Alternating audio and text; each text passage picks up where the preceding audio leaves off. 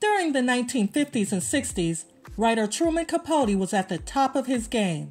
His 1958 novella, Breakfast at Tiffany's, was adapted into a wildly successful film in 1961, which starred Audrey Hepburn.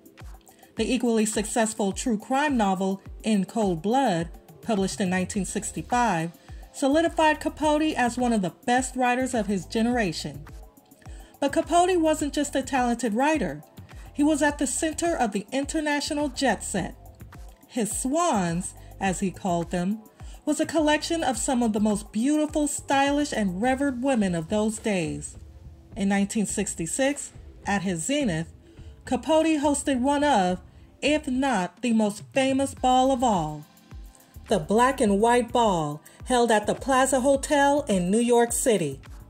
There were several women whom Capote considered to be his swans, such as Pamela Harriman, Ann Woodward, Gloria Vanderbilt, and Jackie Kennedy Onassis. But there were 6 women in his cadre of socialites whom he deemed the best of the best.